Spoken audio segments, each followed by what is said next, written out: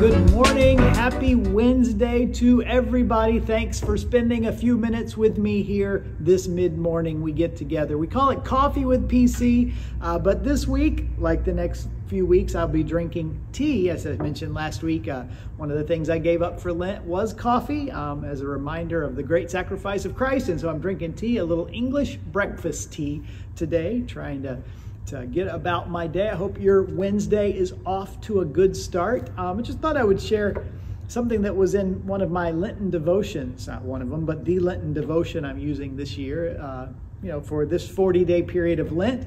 A lot of times you can find various specific devotions for it online, in book form, or even through the YouVersion Bible app. And so if you're looking for a way to have a daily Bible reading and devotion time, there are a lot of great tools available, and I would certainly recommend finding something like that. And the YouVersion app is great. This one is not from the app. I found it elsewhere and have been reading it.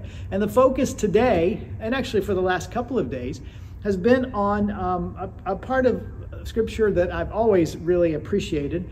It's in Philippians chapter 2. It's the bulk of it is a poem or a hymn, some people think, one of the early hymns of the church to Christ.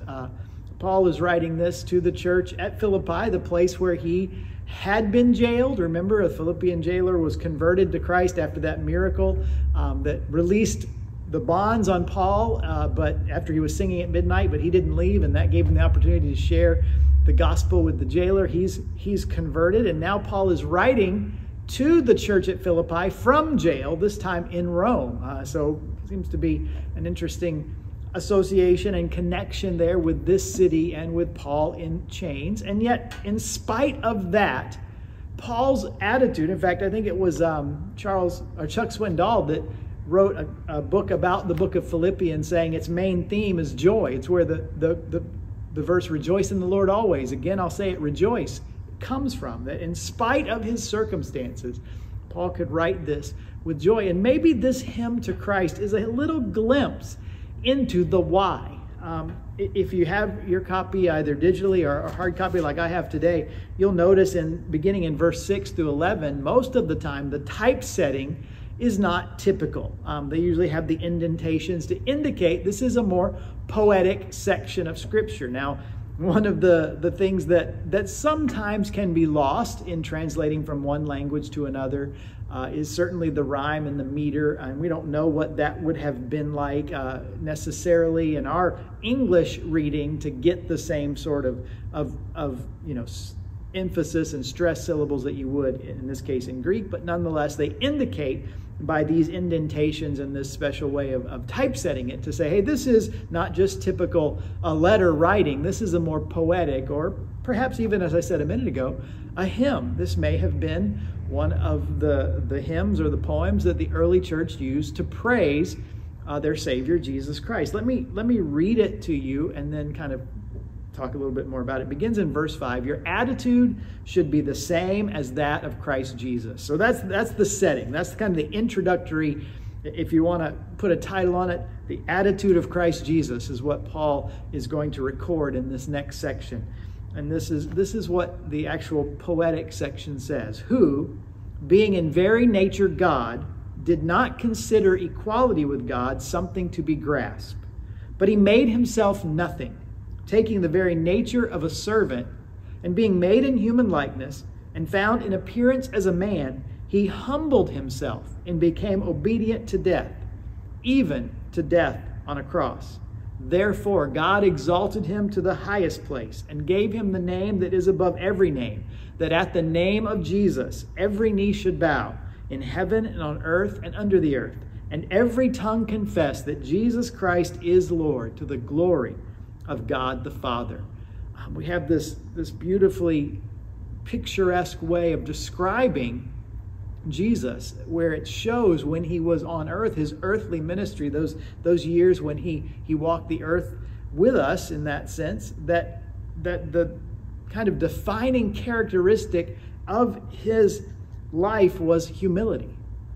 That he didn't consider equality with God something to be grasped or to hold on to. Thinking about the the reality of the Trinity, Father, Son, and Holy Spirit, that Jesus is a part of that triune Godhead from eternity past in heaven before all the adoration of the angels as they cried out in praise to the God of heaven and earth, the Godhead, Father, Son, and Holy Spirit at his eternity past having that reality. But when he comes to earth, all of that is gone, and he was willing to let that go. It wasn't something he wanted to hold on to grasp onto, but he was willing to empty himself, making himself nothing, taking the form or the very nature of a servant. This was the picture that this passage and this hymn or poem paints of Jesus. And it is sort of the opposite, I think, of what we often desire. If we were writing kind of the typical feel-good story, it's the humble beginnings to grand end, and that we pull ourselves up by our bootstraps and go. And Jesus starts as the grandest and greatest of all, God himself, and he humbles himself. And he's willing to do that, becoming obedient even unto death, the death of the cross. That very cursed death. Cursed is anyone who hangs on a tree, is a scripture from the Hebrew Bible. And so he bears that curse of sin for us so that we might know him. But it does end. It ends on a high note, right? He starts high with God in heaven. He comes and humbles himself.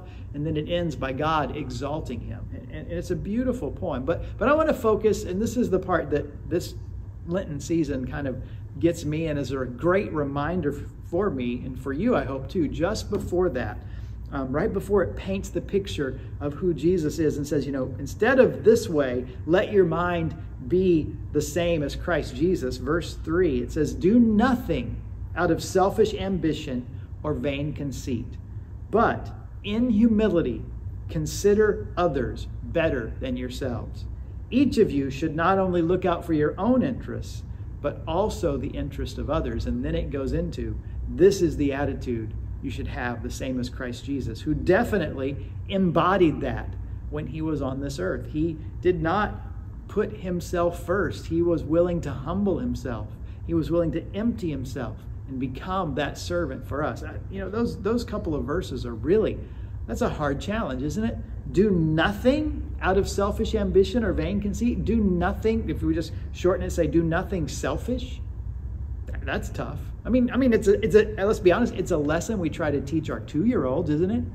When they have their friends over and they're playing with their toys, we don't want them to be selfish. We want them to be generous, to share, to play in that way. And yet, as adults, sometimes we can be very selfish as we kind of get into the rat race, as it's sometimes called, of our life. We really become that way, and we want to look out for number one. These are cultural ideas that we're confronted with, that Jesus and Paul here in this section is saying, are you willing to put those aside? Are you willing to put those behind? And instead of going that way, that typical run the rat race, do what you can to get ahead, do it what you want, if it feels good, do it, whatever the phrases are you want to use that we're often bombarded with. He says, no, do nothing that way. Instead, how's this? Consider others better than yourselves. And look out for the interests of others. That's a hard thing to do. It is we talked to the teens on Sunday night. The new study we found is called Counterculture. The idea of how is Christianity counter to our culture? Well, I'll guarantee you this kind of thinking, this kind of acting, this kind of life is counter to the culture we're in. And in this Lenten season, it seems like it's a very good reminder to all of us that as we consider, and whether you're giving up something for not, or however you're celebrating, that seems like a weird word about Lent, but commemorating maybe is a better word this Lenten season, as we focus on the gift of Jesus, as we prepare our hearts for Easter and the message of hope and resurrection that's coming, as we consider who he was and what he did. And we sometimes in these devotionals, you'll actually go through some of the last days of his life and see him time after time emptying and humbling and putting others first in his life as the example. Let this mind, let this attitude be in you that's in Christ Jesus, the same as that of Christ Jesus. It is a challenge for us as followers of Christ to demonstrate his character. In fact, we're told that that's what's supposed to happen. Christian maturity, growing closer to God and growing in Christ is sometimes described biblically as conforming to the character of Christ. That the character of Christ, this kind of character, is growing more and more in us. He's the model, he's the example, and we are in our lives supposed to be mirroring more and more him. In fact, that's kind of the meaning of the word Christian. In Antioch, as we've been going through Acts, we know that that's where the disciples were first called Christians. And I think I said when we got there, I don't think it was necessarily a term of endearment. It might have been, oh, look at them. Christian means a little Christ, like a little example. That's what they were. When the people looked at them, they said, we're going to call them Christians because they act so much like Christ, that's what we're going to call them. And derogatorily, possibly, but also there would be a modicum of probably respect and marvel that these individuals would live that way. If we who claim Christ as Savior and Lord would live this way, doing nothing out of selfish ambition, in humility, considering others better than ourselves, not grasping on to things as Jesus did, what we think is rightfully ours, position or power or whatever, and instead emptying ourselves and humbling ourselves, being servants, then what impact might that have? I know the impact Jesus doing this had on my life. It transformed it. It made all the difference in the world. It's why I am a believer in him. It's why I do what I do professionally. It's why I still am amazed when I pick up the scriptures and read them, no matter how much or how often I read them, at seeing the love and the grace of God demonstrated through Jesus, this humble servant who was the model for us. So that's my kind of Lenten encouragement as we're in this season of the year, and particularly as we'll see some sort of things around the greatest gift that Jesus offered, his own life on the cross. He became obedient unto death, even death on the cross. Let's remember that example of humility and emptying himself and see if we might have that mind in us, doing nothing out of selfish ambition, but considering others better than ourselves. That's my challenge for you this week, this month. It seems like it's Paul's challenge for us throughout our Christian life. It's something we have to grow into. It's something all of us struggle with at times. Certainly I do at times, wanting what I want and when I want it and how I want it, especially in the consumer culture that we live in.